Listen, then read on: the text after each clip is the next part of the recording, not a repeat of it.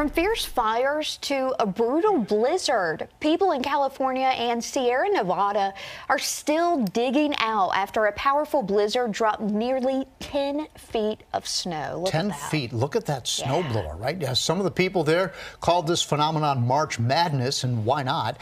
Crews are still working there to reopen some of the roads, and this storm proved that you can have too much of a good thing. The ski resorts in the area forced to close after the massive piles of snow reached all the way up to the bottom of the chairlifts. This is all before the next round of snow comes in just a few hours from now.